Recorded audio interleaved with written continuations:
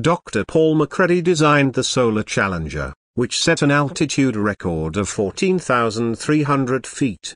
It flew 163 miles from Cornay-en-Veyron Airport, north of Paris, across the English Channel, to Manston Royal Air Force Base, south of London, staying aloft 5 hours and 23 minutes.